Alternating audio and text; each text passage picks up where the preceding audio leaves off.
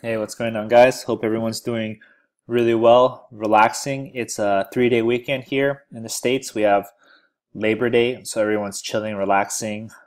Labor Day means no labor, no working. So that's pretty cool. We're all relaxing. I don't have any of my camera equipment this weekend, so decided to do a quick screencast video on a pretty interesting topic, reference counting.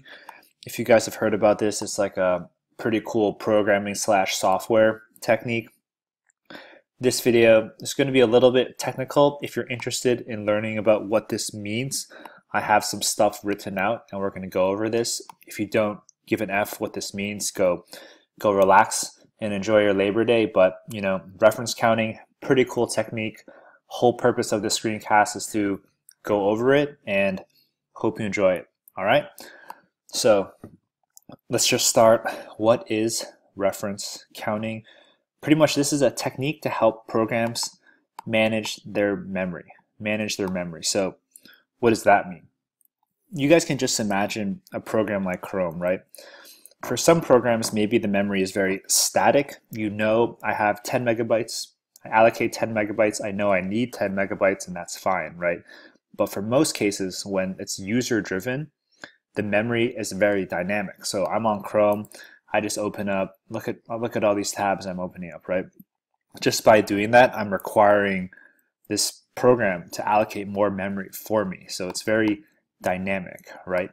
The programmer doesn't know how many times I'm going to click new tab. So that's what I'm talking about. Memory management is very tricky sometimes because it's very dynamic. And one way to help manage all that dynamic behavior really well is to do these memory management techniques. And one of those techniques is reference counting. So reference counting, it tracks the references, pointers, or handles.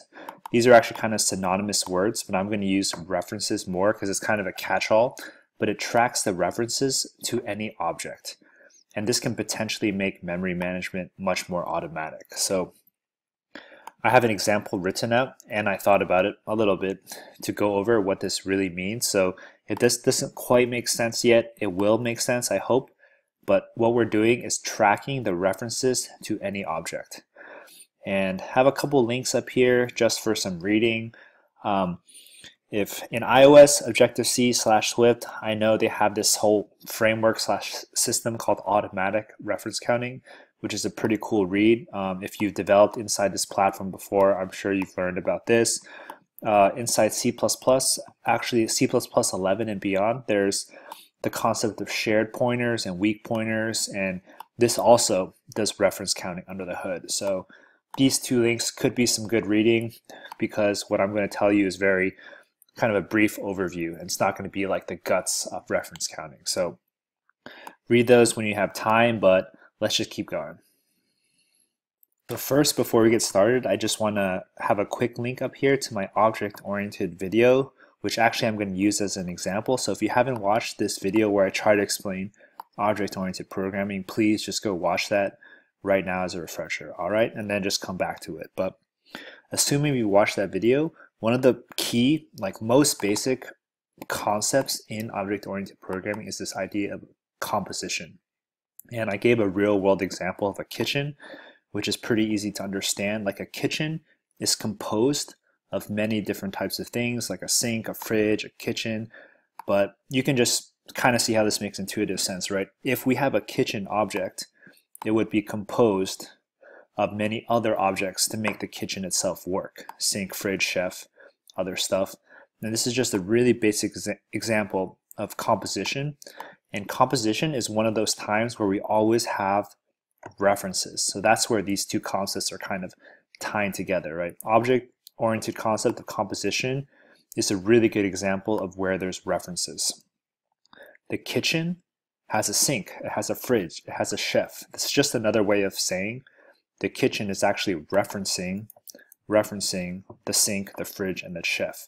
It might have a pointer to those objects. If we're in C, if we're in like C++, it might have a reference to those objects. But I'm going to use the word reference for the rest of the video. But hopefully it's really, really clear that the concept and idea of composition directly correlates to references, right?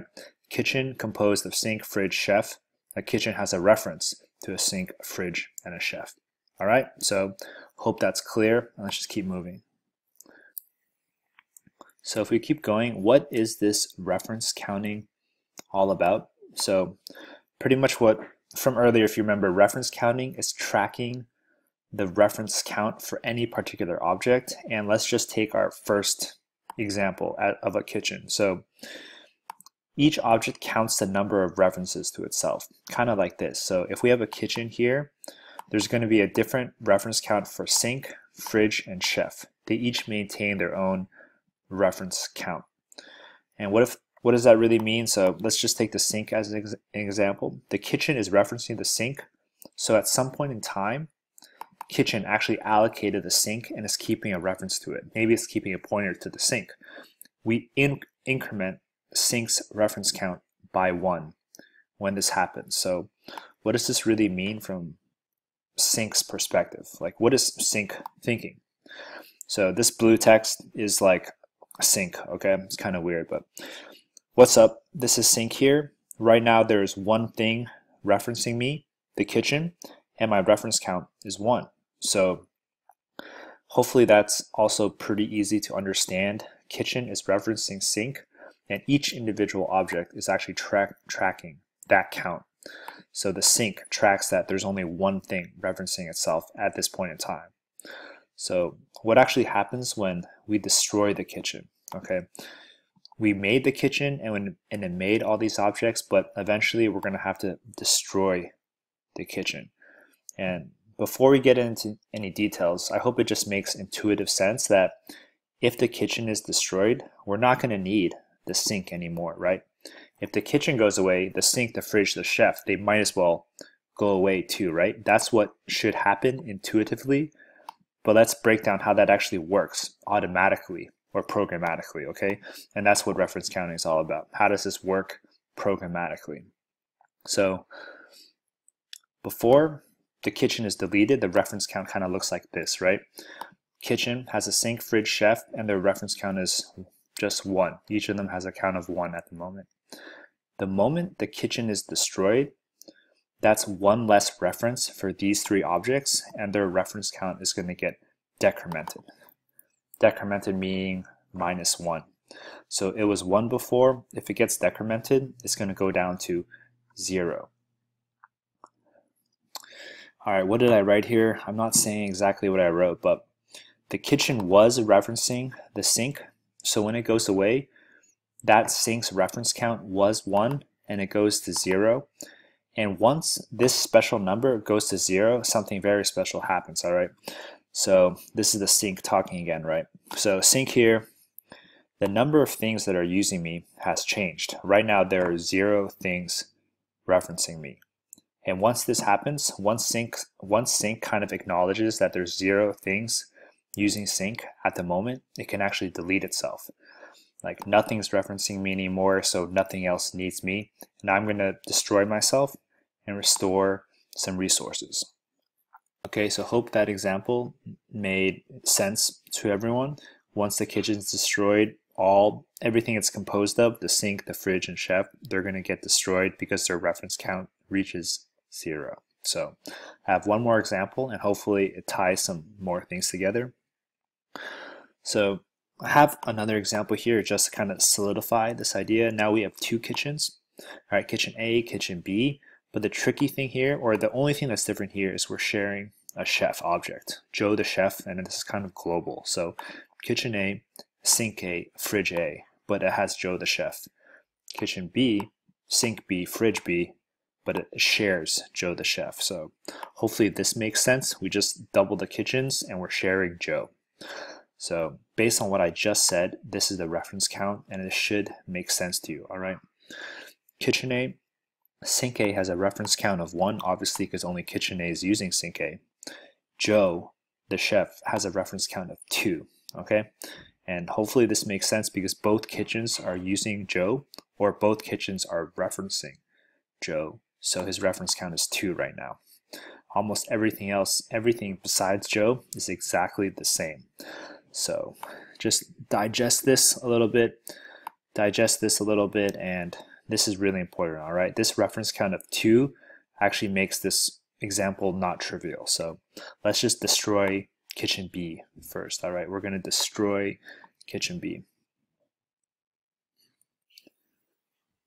So this is the reference count of kitchen B after we destroy it, all right? We don't need sink B or fridge B anymore. Obviously, the reference count was 1. It's going to go down to 0 because it's decremented, and just like our old example, those things are going to get destroyed. Simple, right? But what about Joe the chef? Joe the chef's reference count was 2, but now it's going to be decremented by 1 because kitchen B was destroyed. But we can't destroy Joe yet, right? Because kitchen A is still using him. That reference count of 1 pretty much means something else is using you and we can't kill you yet. So more strange blue text here, but hey, I'm Joe. Now there's one thing instead of 2 things referencing me. I can't get destroyed yet. So now I think you guys might know where the example is going, but if we destroy kitchen A, those reference counts get destroyed, decremented, excuse me, those reference counts get decremented again. And there's, at this point, nothing is referencing Joe the chef anymore.